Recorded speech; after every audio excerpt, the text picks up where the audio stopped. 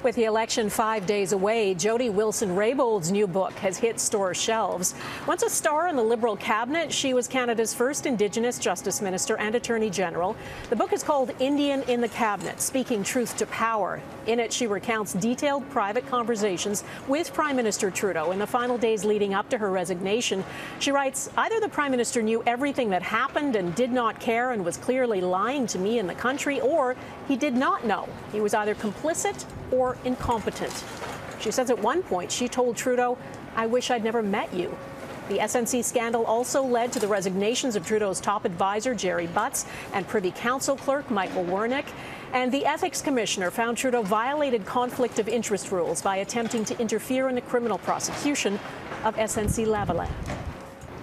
Jody Wilson-Raybould, thanks for speaking with us today. Let me start by asking, why did you write this book? Well, I have thought about writing this book about my experiences, not only in federal politics, but Indigenous politics for quite some time. And I found myself, like many and most of us, being isolated during COVID, and found it to be a really good time for self-reflection and to write. And so that's what I have done in recounting a lot of my experiences as an Indigenous politician and certainly as a member of Parliament and as a minister. There's also a lot of detail about private conversations you had with Prime Minister Justin Trudeau. One of the things you write is, he told me I had not experienced what I said I did. I know he wanted me to lie. This man was not the leader I thought him to be. So talk to me about the timing of releasing this is now, just before an election. Is this your moment of revenge? Well, it's not my moment of revenge. I don't think of it in that way at all. I'm proud of the work that I did and the book that has been released today. I want to, and I feel it's important to relay my experiences. I had announced the publication of my book to be in the fall of 2021 and certainly announced the publication date well before the election was called by Justin Trudeau. So the timing was set in place before the election call. Well, I mean, there had been a lot of discussions, certainly among members of Parliament when the House was still sitting around when the timing of the election call would be. Rumors about it being in the fall of 2021 and rumors about it being in the spring of 2022. You know, I feel that, you know, my experiences in government and relaying those experiences and the lessons that I've learned are important to tell. I wanted to tell them, and I go into, you know, a lot of detail, not only around my interaction with the Prime Minister, but around issues that are in the forefront of my advocacy for decades, around Indigenous issues, around social justice issues, the very nature of our democracy. These are important discussions that I wanted to elevate and will continue to elevate to the forefront. You describe in the book how Justin Trudeau recruited you to politics when you were the AFN regional chief in BC, and you say Indigenous leaders almost never cross over into the political world. Why is that? Well, I mean, I think there's a lot of different reasons for that. I certainly do not want to, based on telling of my experience, dissuade others from entering into federal politics or any elected position for that matter. It's important to have a diversity of voices around the table. For me, at the time when I was regional chief, I found that the issues and advancing rights recognition and improving quality of life for Indigenous peoples, I needed to enter into other venues, pursue other avenues to make change happen, to make the transformative change happen that Indigenous leaders have been calling for a long time. And it was at that time we had meetings with former Prime Minister Harper that I met Justin Trudeau, and I have always been taught that if you want something to be done, that you get involved. And there have been Indigenous members of Parliament and cabinet ministers before me, but I think there needs to be more, and Indigenous peoples need to see the value in getting involved. And again, not to be dissuaded by my experience, but I believe and I hope that the telling of my experience in this book and what I hope to be a hopeful message coming out of it in terms of the importance of having all voices heard in discussions around kitchen tables, cabinet tables, in Parliament and across the country is important to take into account the diversity of perspectives to address the major issues facing our time. So I do not regret the time that I've spent in federal politics. I'm going to continue to be a strong voice on the issues that I care about. What, in your view, was at the heart of the clash between you and Justin Trudeau? Was it that you saw the SNC matter as a legal issue and he saw it as more of a political one that needed to be managed? Well, I mean, for me, and you'd have to ask him the same question so he could reflect on his views, but for me, I mean, I am a proud Indigenous person in this country, and I have a very different worldview when it comes to addressing issues and how we function most productively in a balanced way in society, and that means ensuring that all voices are heard. And when I entered into federal politics, obviously I was familiar with politics and politicians, having been the regional chief.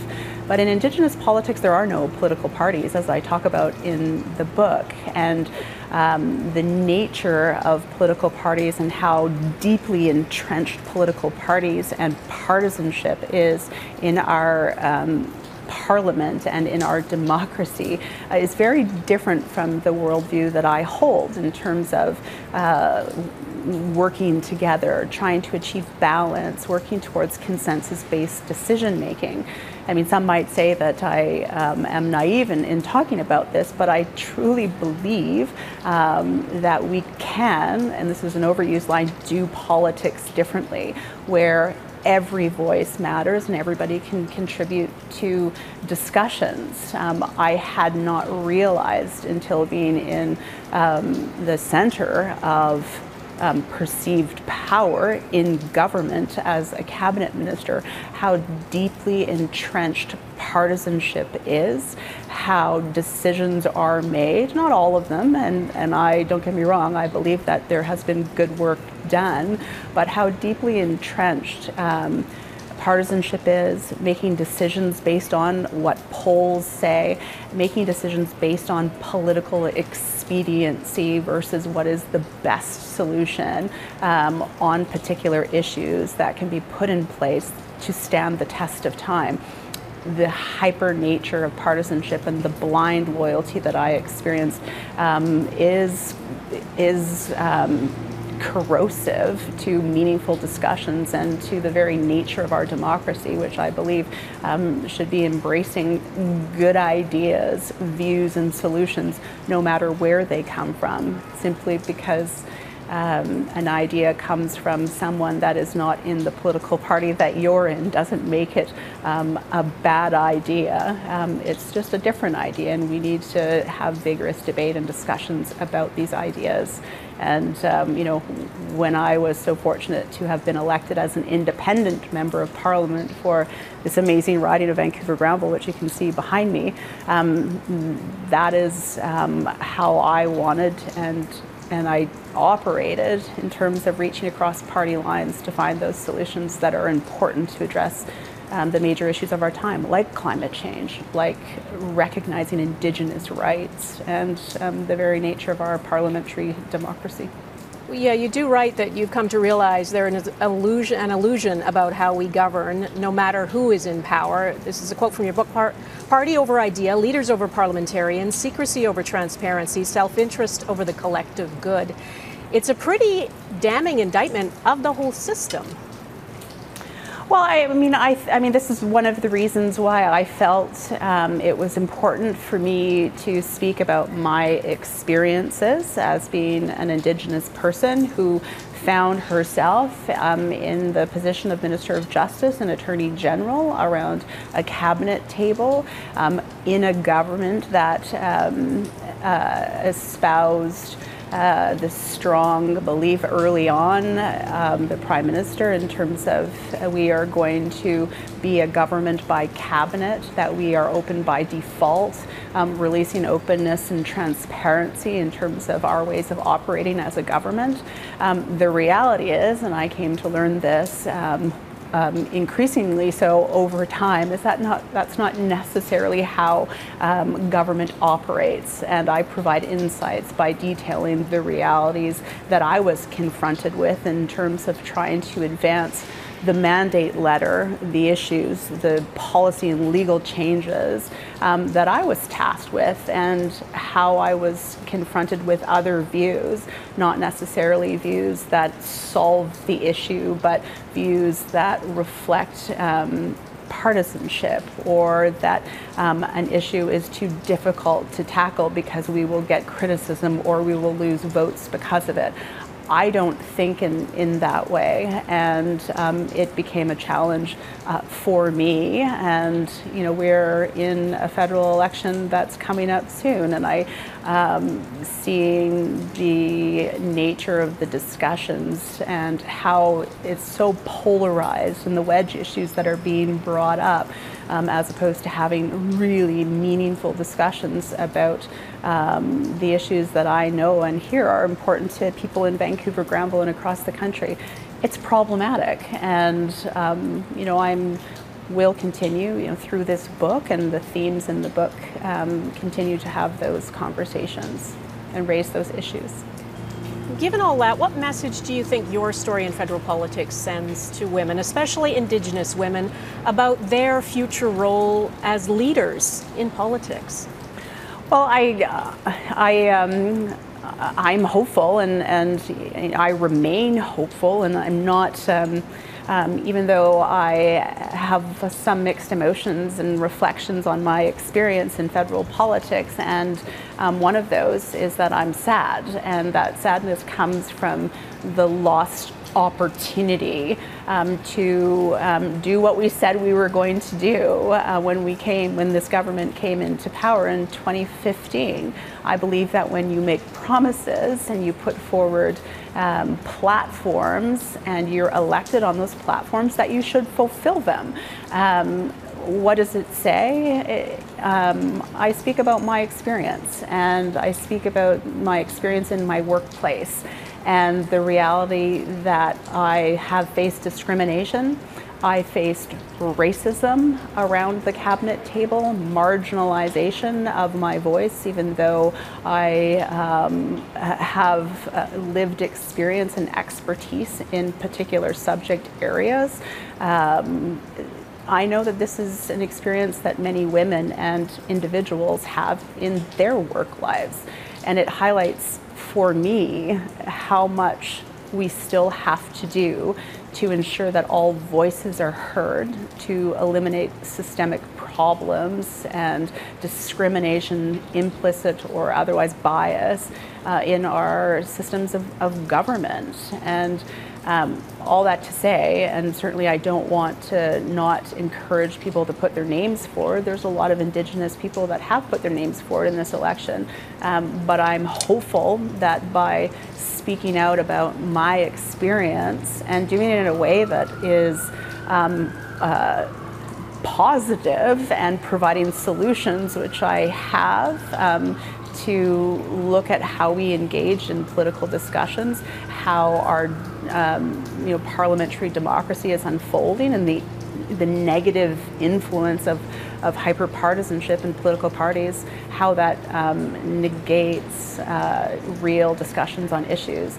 that's problematic. But I would say to any young Indigenous person, young or old, any Canadian, that your voice matters, and to get involved in politics. And by retelling my story, I hope that people can learn some of the lessons that I've learned and know that we've come a long way as a country, but we still have a long way to go to ensure that we're not just saying we have diversity, for example, within our political party, but and that's good. All the political parties have a lot of diversity within them, but we actually have to act on that diversity and listen to those diverse voices. My experience in government and in a political party did not necessarily present that listening, and the idea that by having people with different lived experiences contributing to the public policy discussions was something that was positive. So we need to change that, and I'm going to continue to speak out, and I'm hopeful that people will continue to put their names forward. I was the first Indigenous Minister of Justice and Attorney General in Canada. I'm incredibly proud of that and proud of the work we were able to accomplish. But I know that I'm not going to be the last Indigenous Minister of Justice and Attorney General. So I'm going to continue to exercise my voice, and I hope other people do as well. Justin Trudeau denies that he asked you to lie, denies he directed you on the SNC file, and considers all of this old news. Do you think the case is closed? Do I think this issue's closed? Is that what you said?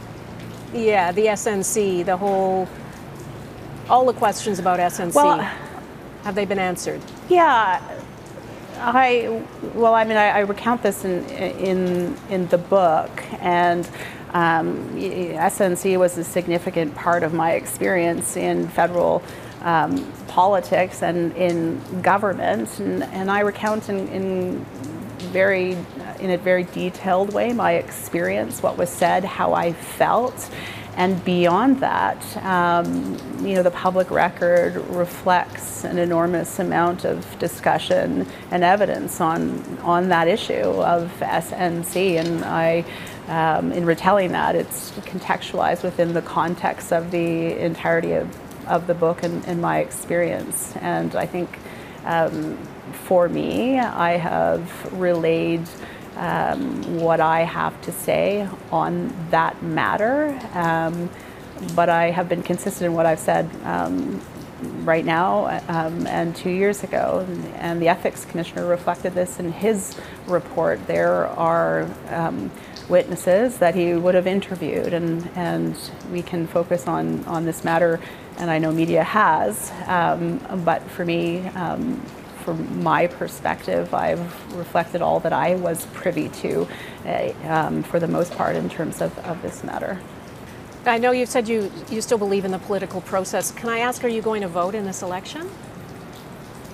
I already voted. I got back from Ottawa yesterday, and I went straight to my advanced poll because it would be the only time that I could vote before the election. And I did vote, and I have to say, being the first member of Parliament for the riding of Vancouver-Granville, which was created in 2015, I have to say I had some tugs at my heartstring when I put an X, which for me signified the close of my being, and I've been incredibly proud to be the Member of Parliament for Vancouver-Granville, and to the next Member of Parliament for this amazing riding. I wish them the best of luck, as I do for anybody that puts their name forward, and for everybody that is so fortunate enough to represent constituents in the House of Commons. Do you still consider yourself a Liberal, and are you willing to tell us how you voted? No, I'm not going to tell how I voted, but I had never been a member of a political party in my entire life. That's not part of the way I think about the world in terms of compartmentalizing individuals in terms of labels. But I joined the Liberal Party because I shared values that the Liberal Party espouses. I was raised to believe in equality and inclusion and justice. I still believe those things. The Liberal Party under Justin Trudeau is certainly not something that I understand or align with, but for me, I'm the same person with the same hopefulness that I had back in 2014 when I decided to get involved in federal politics. I'm the same person now, have learned a lot of lessons, and who knows what the future holds, but I'm going to continue to do as I had for decades before I entered federal politics, continue to advocate for Indigenous rights, the recognition of those rights, climate change, and really fundamentally being very conscious and raising issues around the nature of our democracy and the concerning reality that we're seeing right now about democracy, about politics, about the polarization that we're starting to see. We need to be constantly vigilant about who we are, how we make decisions, and how we pit one another against each other. That's not part of my worldview. I have been taught that everybody in the community plays a role, and when you're inhibited from playing that role to the best of your ability, the community suffers. And I think that, well, I don't think, I know that there's a lot that mainstream federal politics or mainstream politics generally can learn from Indigenous worldviews, Indigenous laws and perspectives, much like they can learn from other perspectives. I know that the status quo is deeply entrenched, and we have to ensure we do everything that we can to move beyond that, to find, and this is an overused line, a better way of doing politics, because I truly believe that we can. The voters of Vancouver-Granville showed me that we can by electing the first ever female independent member of parliament in our country's history. So I'm optimistic, and I hope that my experience, and it was painful at times, it was emotional, certainly it was joyful, and I, through writing this book, did, as they say, I went on a bit of it was a healing process for me, but I come out of it, and I sit here talking to you as somebody that is going to continue to be involved in public service, and I look forward to figuring out what the best place is for me to continue the work that I've done my entire life. Okay, Jody Wilson-Raybould, thank you. Thanks for having me.